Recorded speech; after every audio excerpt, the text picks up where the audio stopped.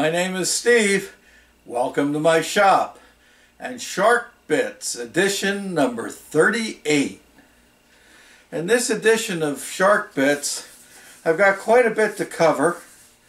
I've got several pieces of viewer mail, some gifts that have come in, a couple of purchases, and the machine work for this particular Shark Bits episode is to repair the drawbar for my Atlas 10F lathe. Those that follow me, my last edition of Shark Bits, number 37, I was making a drawbar for the 10F lathe to install the ER40 chuck that I had gotten. And if you remember, as I was threading the drawbar, it slipped in the collet, and of course it fouled up my thread engagement and made a mess. I have since repaired the threads and I got that all straightened out. But I started investigating and I found out what the problem was. The drawbar only had about 1/4 of an inch of threads on the inside of it. It's inside threads and the collet threads into it. And the collet has about 1/2 inch of threads. And what was happening, the way the spacer was set up, the threads in the drawbar were bottoming out before the collet was completely tight. So in this edition of Shark Bits, I cut 1/4 of an inch off the drawbar, which removed the threads. I bored it out and rethreaded it for, it's an odd size. It actually measures about 630 thousandths. It's oversized for 5/8, but it's a 26 thread count. So I calculated out the dimensions, I bored it, and I did a 1/2 inch worth of threads in the drawbar. I didn't do any narration during the filming of that machining. I'm just going to show clips of it as we go through this Shark Bits edition. But what I did do is forgot to turn the camera on when I was cutting the threads. So the only thread cutting that I have was the last shot where I actually just was doing a spring pass on the threads. I also had to cut off a spacer, and I've got footage of that. That necessitated me actually setting up my old Atlas 618 lathe. I've been threatening to do it ever since I swapped it out for the 10F. And I've got it set up on my other workbench and working great. That way I didn't have to break down the setup on the 10F and work back and forth. It was nice having the two lathes. So we've got a lot to cover. So let's get started.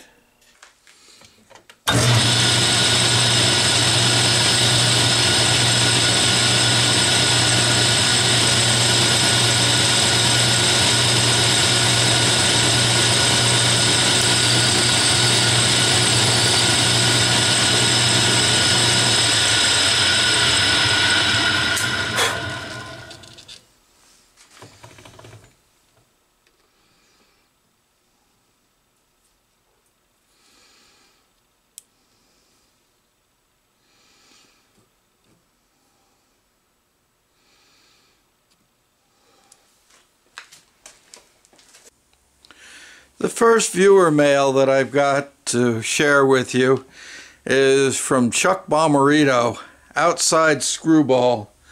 And Chuck and I did a little bit of an exchange, and he sent me a 3D printed tray that fits the small size precision ground flat stones that I grind up. That fits beautiful. I didn't have anything. That'll work out real nice. So I really appreciate that. He sent me a couple of his stickers. He's got a couple of different variations of stickers. And he printed up a set of soft jaws for my Wilton vise. And they've got some V-grooves in them for holding round stock or odd shaped sizes. And I'll take them over to the vise and show you a close-up of that. And although he does not sell these any longer, he did send me one of the last screwy balls that he had, and I really appreciate that. That'll come in handy on doing some setups on my milling machine. So thank you, Chuck.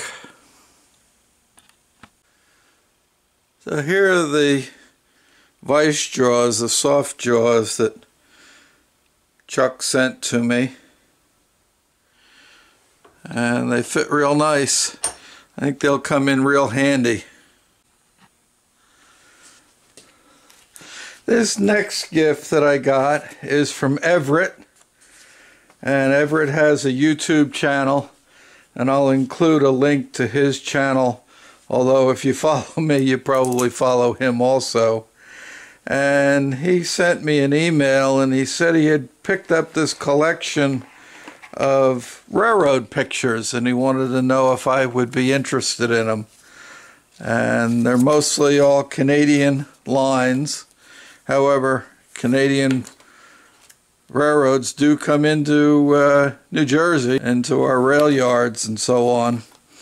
And it's very interesting. So I've gone through most of them and I really appreciate it. I'm going to put these in my Model Railroad Club library. So thank you, Everett.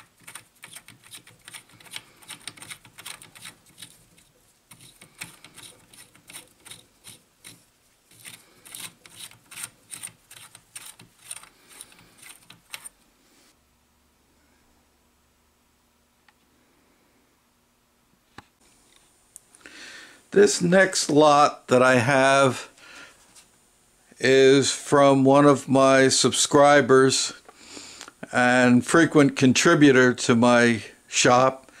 His name is Andy. Andy has got a YouTube channel. He hasn't posted any videos yet. He keeps threatening. And as soon as he posts some video, I'll include a link to his channel also. But in this last lot that he sent me was a group of abrasive stones. These will come in very handy. There's some nice sizes and they'll work real nice for dressing and tool bits and places that I wouldn't be using the precision ground flat stones. This one's fairly coarse. Most of these are marked Bay State, which happens to be a pretty good manufacturer. Some very fine. These are very fine. And say some different sizes and different grits than I've got. So that'll be a nice addition to my abrasive stone collection. This next lot, also from Andy, is some more tooling, the number 9 Brown and Sharp taper, which is what my new horizontal milling machine takes. And he has been purchasing some lots from an auction house, and as he goes through it, when he finds the number 9 Brown and Sharp taper tooling, he sends it along to me. This is a real nice Jacob's chuck. It is a number 34 Jacob's chuck. Appears to be in pretty good condition. The jaws are pretty good. They're not too worn. So that'll come in real handy. Here is a boring fixture, a boring head. That'll come in real handy. And this is a collet adapter. It's a number 9, and it's got a small collet in it. Okay, this is the collet. I'm going to have to do some research on it. See if I can figure out what it is. It looks like it's a nice little arrangement for holding small work. It's got a single slit in it, and it looks like it wouldn't be too difficult to make. So if I can't find any, I may make a few as I need them. As I was going through the box to set out the next lot, I found a couple more collets that go along with that. So they'll be handy. Okay, this next lot from Andy is some hold down parts. You can never have too much set up and hold down hardware. A couple of nice heavy duty straps. That actually is I think I have one similar to that I have a single of. Here's a pair of smaller ones. Another small set. I have one of the regular T-nut hold down sets, but more often than not when I'm setting up something, I always find that I could use some additional. Here's some more setup blocks, some nice little ones, and some medium size. So these will come in real handy, especially now that I have the second mill. So if I have something set up on one mill, I don't necessarily have to break it down to use the other one. So I really appreciate it, Andy. Thank you so much. And let's get some video going so I can get some subscribers sent your way. Thank you again, Andy.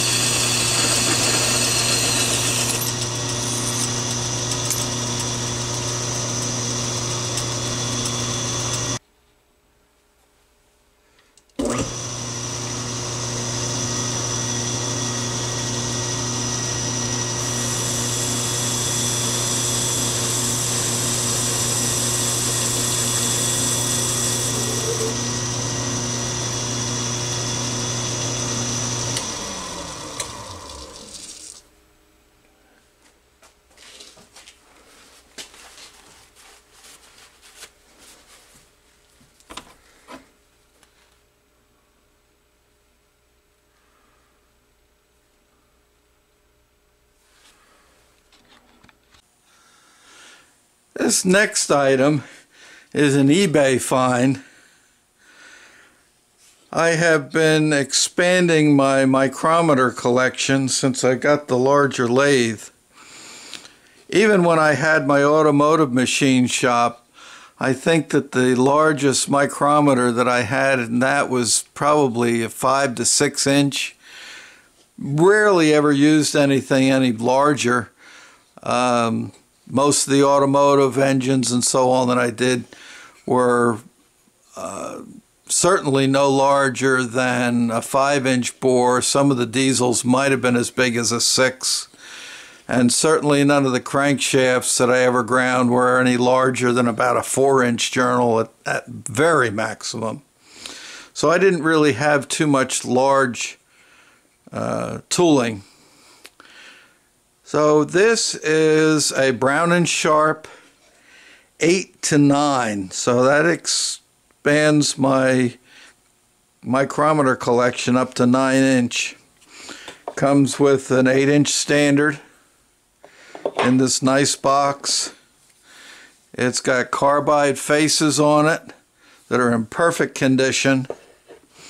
Usually a micrometer this large doesn't get used that often, so they're very often they're like new. It was listed with a buy it now, make an offer, and I made an offer and they accepted it. This is a nice box. It's going to necessitate me reorganizing my micrometer drawer. It's a nice addition to the shop. Now that worked out a little bit better than I expected. They all fit. This next item is another eBay find.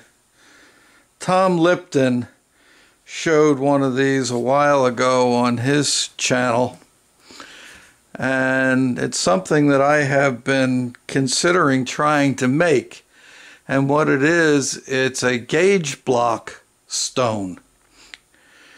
And of course, any of you that do follow me know that I grind the precision ground flat stones, and I had picked up a set of, actually 2 sets of used gauge blocks. I have a good complete set that I use for my accurate work. But these sets I'd picked up, I just wanted to have something to use for setups and so on. And this is what I ended up with. Out of 2 partial sets, I've got almost a complete set. And most of these are actually very good. They're brand name, made in USA gauge blocks, but some of them are in pretty rough shape. So I considered looking into a gauge block stone, and I found this one on eBay, and I suspect that the person that had it listed didn't really know what it was, because I got it pretty cheap on a buy it now. And the gauge block stone can be used to refinish your gauge blocks without removing any material from them. And as you rub them on the gauge block, they actually, when they get down to a nice fine finish, they actually almost ring to the gauge block.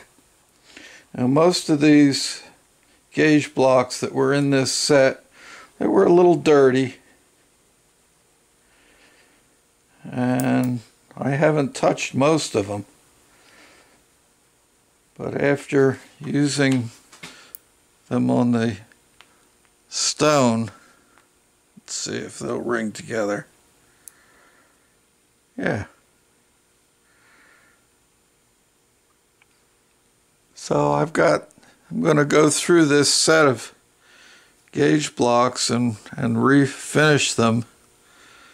I say when I purchased the set, I didn't really purchase it to use as a set of standards. I bought it really for the material, and I say I do use it every once in a while if I need a shim for a setup or so on. So one more item added to my arsenal of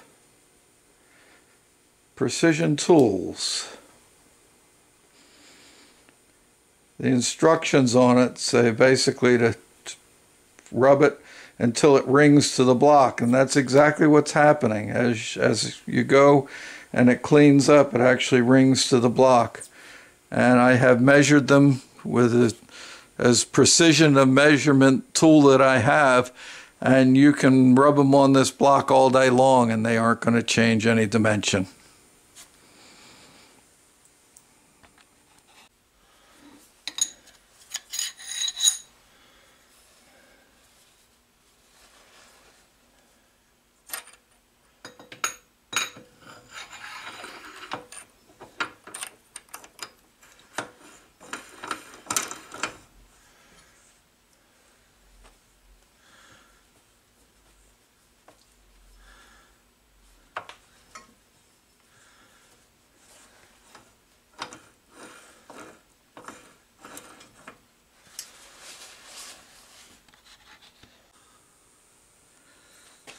Okay, this next item is to solve an organizational problem. For a long time, I probably only had 8 to 10 reamers, and I just kept them in one of my machinist toolbox. I could lay them out in the drawer in order, and it was never a problem. But over the years, and getting some lots of tools and having to buy additional reamers for projects and so on, I've got a mess.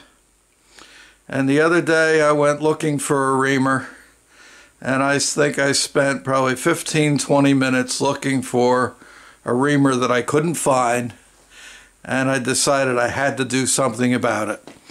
So I ordered in a reamer index. And this got a couple of reamers in here. I actually purchased them because I didn't have them, and I stuck them in there as soon as I bought them. But I'm going to sort through these reamers,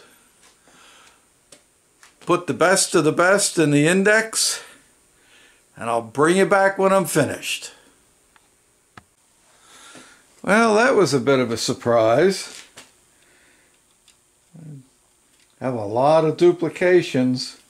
I also have some over and undersized reamers, which is good to know. I'm going to sort them out again later. But now at least I know what I've got. I've got some larger sizes also that don't fit in here. But I know what I need to fill it in. Well, that's going to wrap up this edition of Shark Bits. I hope you've enjoyed it. I want to give a shout out and thank again Chuck Bomarito outside Screwball, Everett from Everett's Machine Shop, and Andy for their gifts. I really appreciate it. Thank you so much. I'll see you in the next video.